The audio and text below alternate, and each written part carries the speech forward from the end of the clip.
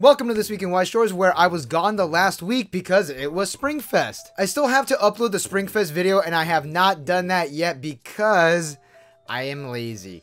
That is literally the only reason. I have been busy with other things, and when I finish those things, I'm like, I don't want to work on any more computer stuff. So again, thank you all who went to Springfest and said what's up, and all the folks who went to Play Live Nation, the event that we had where we live streamed everything, and said hello, and that allowed me to stream their matches. From the usual suspects to the new people who were there, again, thank you. And if my voice is a little hoarse, it is because I've been doing a lot of talking. So we do have 2 weeks worth of news to cover, so let's just jump into it super quickly. Bushiroad On the Road is a collection of conventions that Bushiroad will be attending in the year of 2022.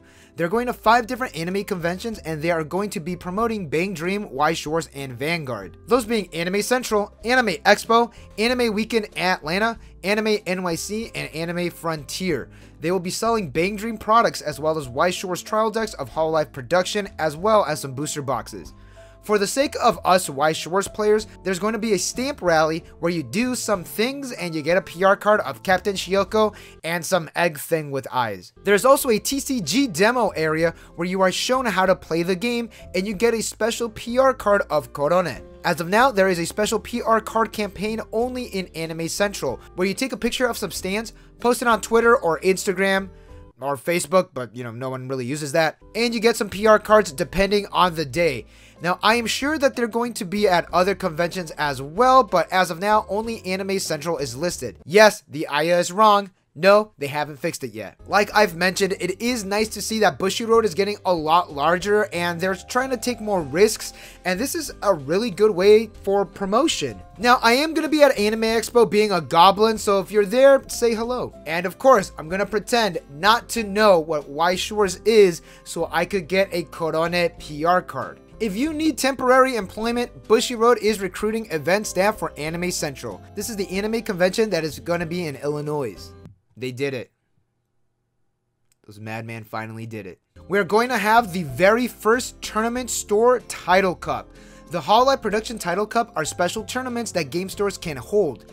Each entry is going to include a special Title Cup PR pack that is going to feature one of the climaxes featured in Hololive production. The winner will take home 3 extra PR packs, as well as any other store prizing. Now, the cards are overframe rare and they are full holo. Alright, we're gonna have to take this from the very top for the newer viewers. So a Title Cup are special tournaments that are held in Japan where you can only enter using a single series. There are Title Cups, and then there are special restriction Title Cups such as the Band Leagues or the Quince Cups. There was a side event in the last Kara Expo called the Band League, which was a band league. That was the only instance of a sanctioned Bushiroad Title Cup. I've been saying for a while that I think Title Cups in English would be smart, and it does look like they were kicking around the idea, especially with the 7 Deadly Sins Remote Fight Title Cup. So now the PR cards in the PR pack. There was an event called the Hololive Production Card Game Festival, which is not the Super Expo. Those are 2 separate events. It was a large-scale Title Cup tournament where you can enter using only Hololive production, and when you enter, you get this PR pack. When Bushiroad started doing tournament PR packs and shop PR packs, my mind went straight to this. They have the infrastructure in place, and Hololive production is such a huge money maker that it wouldn't be surprised if they brought these over as just PR packs. But I was not expecting a pure Title Cup. So this does raise some concerns, and it's mostly on the game stores. Official game stores need to really have their shit together for these Title Cups to go well. And I'm sure that my locals, Table Salt Games, Play Live Nation, EnvyMax, and Anohana, I'm sure those will be fine. The TOs are great, and they generally have amazing turnouts as well. My concern are for game stores that are kind of blasé about Weiss Schwarz, and my biggest concern is that game stores are going to be cracking these open and not handing them out to players. Because, game stores did that with the Mushoku Tensei PR packs, and they posted it on social media. If a game store does not run Weiss Schwarz events, or they don't feel comfortable running a single title event, because again, that is a little risky, they could just hand them out with products being purchased, but the rules specifically say that a winner of the Title Cup gets 3 extra PR packs, so they're gonna have to work something out there. So yeah, there are scummy game stores out there. Hopefully the one in your area is not one of them. The last piece of English news is the Bushiroad English Conference was on Friday, April 8th. Let me just say the production value really went up.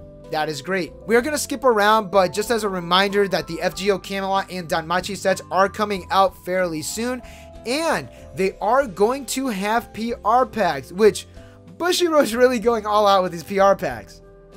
Hey, wait a minute, where's the Hestia Foot PR card? We were also shown some TDSBs from the trial decks of Attack on Titan final season. Those are trait locked.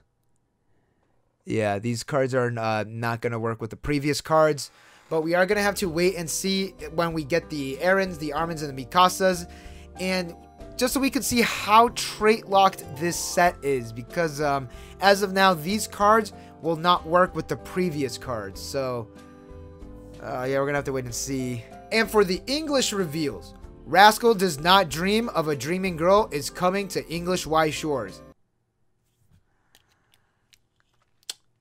It's been 2 years. This set's already power crept out. Like, we don't have a need for this set anymore.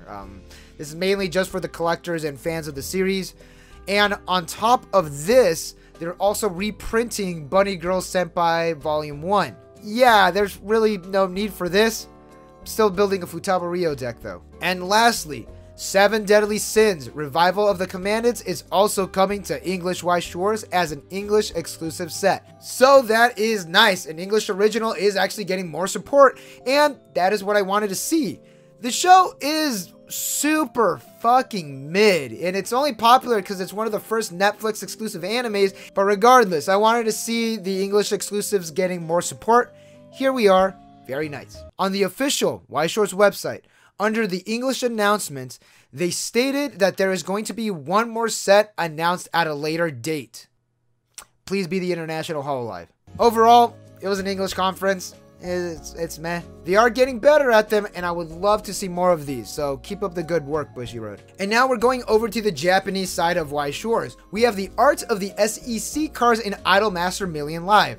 As mentioned in a previous episode of This Week in Weiss Schwarz, their dresses have a Weiss Schwarz motif to them. As you can see on their side, there is the little Weiss logo.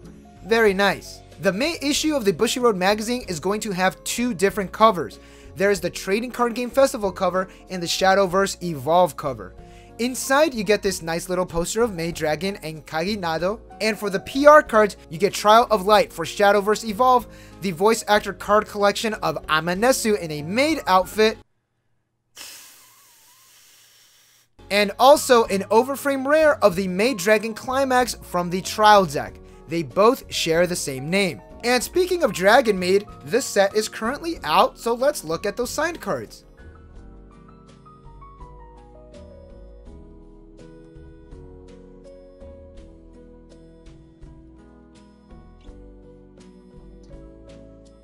Now, as you can tell, these are not signed by the voice actresses because this is not an anime set. This is a manga set. The card art is using art drawn from the manga, but there is also some exclusive art drawn from the mangaka named Kuokyo Shinja.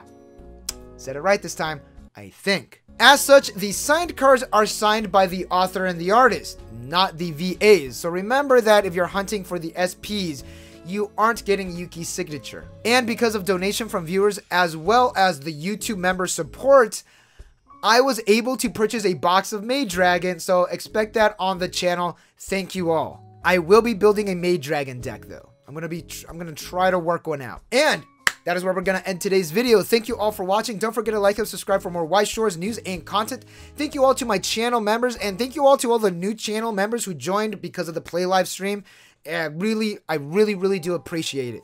Take care, everyone, and I will see you all next month because I'm going to the UK for holiday, so I won't be uploading any Weiss Schwarz like news videos. So the Clock Tower, 3-6 cancel, Stock Stop Games, Envy Max, y'all gotta work double time for me. Again, thank you all. See y'all next month.